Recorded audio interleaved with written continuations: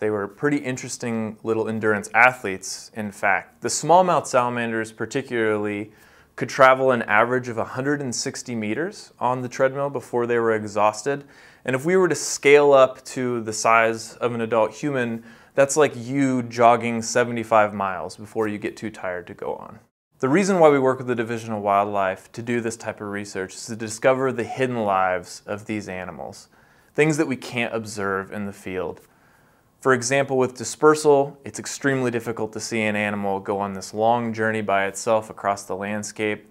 By having this information, using both lab work and genetic work, we have really high confidence that these animals are moving around much farther than we thought they were initially.